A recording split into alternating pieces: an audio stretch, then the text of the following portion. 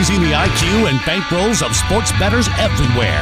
The BettorIQ Podcast is your source for sports betting information, analysis, and opinions. Learn, bet, win. BettorIQ.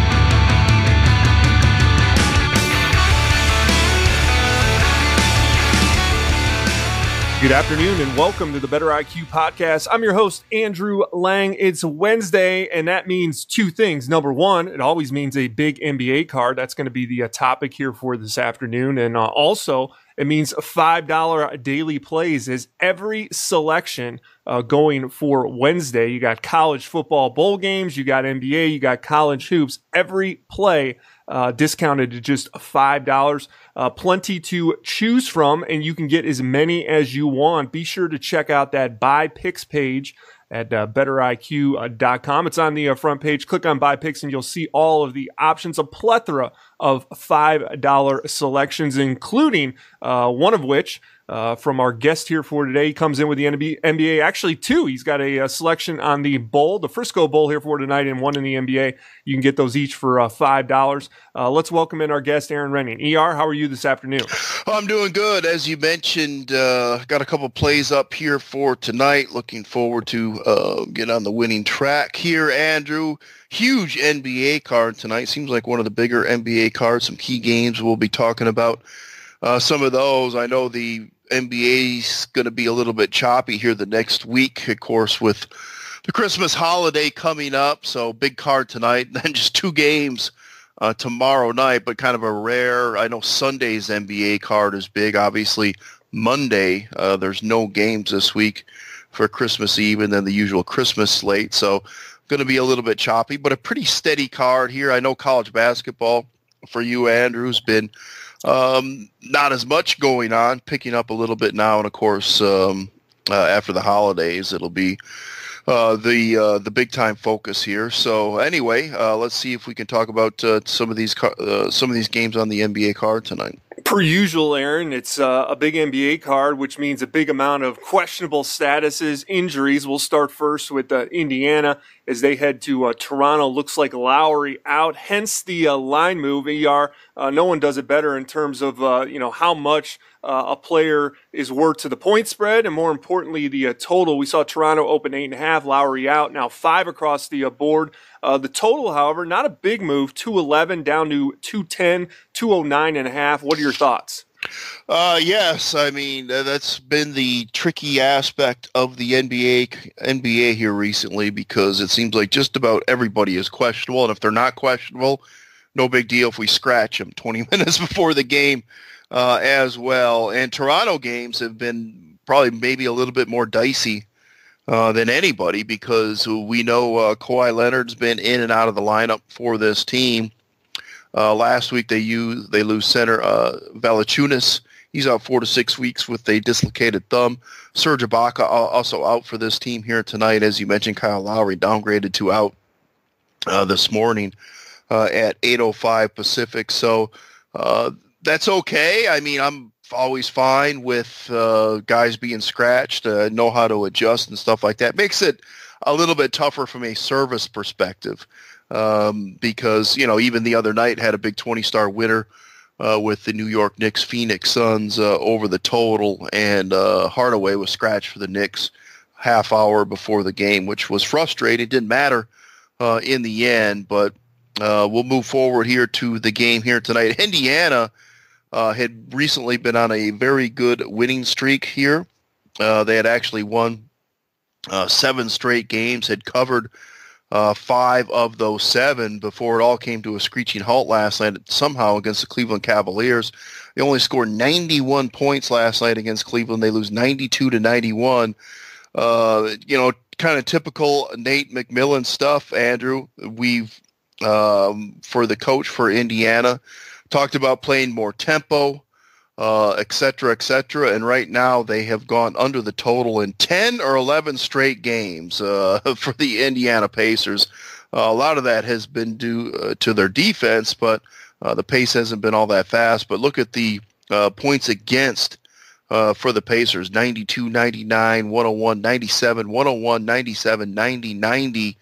Don't see that often in this day and age in the NBA, but it has been for the Indiana Pacers. Oladipo back in the fold. I was a little bit concerned that he could have been scratched here tonight as well, obviously coming back from the knee. Back-to-back situation, the travel to Toronto. So we'll see. I mean, there has been no reports, but I was concerned that could be the case. Meanwhile, the Raptors coming home from a Western Conference road trip against the Clippers, Golden State, Portland, and Denver. Started off good with huge wins against the Clippers and Golden State, but what goes up must come down, and they get beat on the road their next two games against Portland and Denver. Allowing a ton of points and then not scoring many in that game against Denver. So interesting, Lowry hadn't played at a super high level all season long, and then all of a sudden Leonard was out in those games against Clippers and Golden State, and he absolutely went off. They seemed lost without him the other night, scoring 86 points, but their other backup point guard was out as well, so they should be able to replace him fine. The number has come down a little bit hesitant here. Again, with the Indiana Pacers, nothing's been announced, but we'll see how it plays out. This total has kind of gone back and forth. Actually, just played up a little bit now as a lot of these totals have been adjusted, but would lean here towards the Pacers at this point. We'll see how this line works out here in the next couple hours. Detroit there in Minnesota, Aaron, identical 14-14 for Detroit, 14-16 for the T-Wolves. T-Wolves, no real movement on the side. They opened 5.5 the prevailing number. This total, however, seen some significant money here on the under, 220 down to 216.5, Aaron. Yeah, the Pistons have a hard time winning basketball games here of late. They had played one of the easier schedules in the NBA, and I guess it was a couple weeks ago where the schedule picked up, and they've had a hard time answering the bell from a win-loss perspective. And, you can clearly see that, from a perspective you look at them. And, again, it's a mediocre team. It's an Eastern Conference good type of team.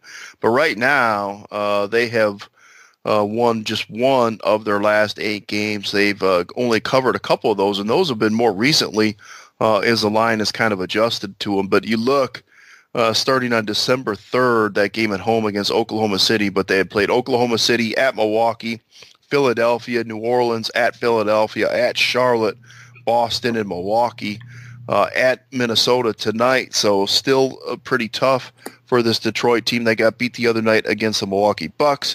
Blake Griffin said he did not play well at all in that game. I would expect him to come out, play much better in this matchup. For Minnesota, they had played so poorly on the road at Portland, Golden State, Sacramento, and Phoenix.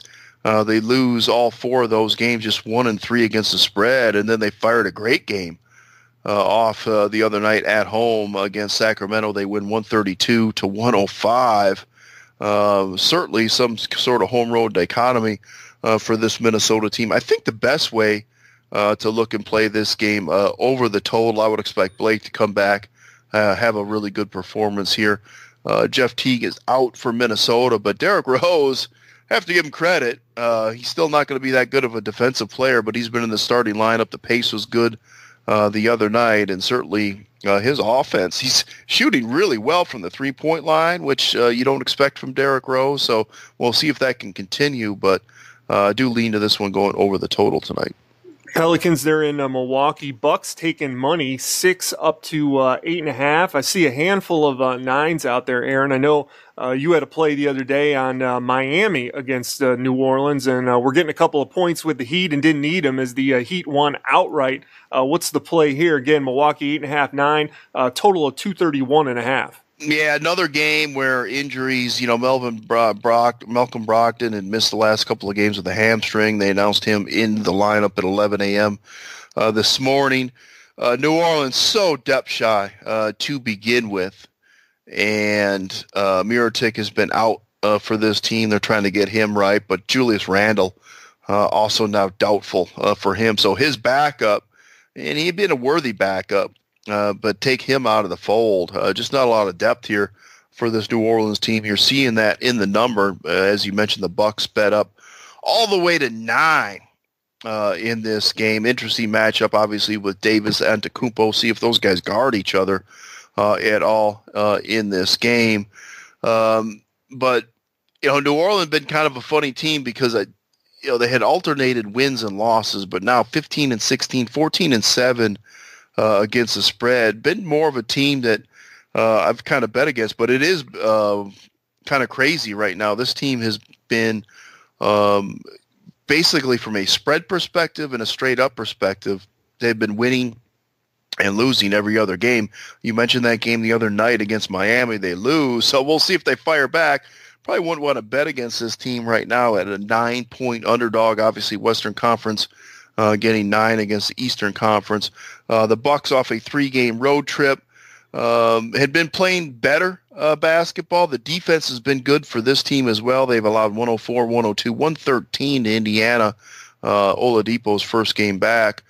Cleveland 92 and Toronto 99. So the defense has been good for this Bucks team. It's been a little bit hit and miss offensively. They had not shot the three-point line all that well. Giannis was held down in a couple of games. We'll see how they fire back here tonight.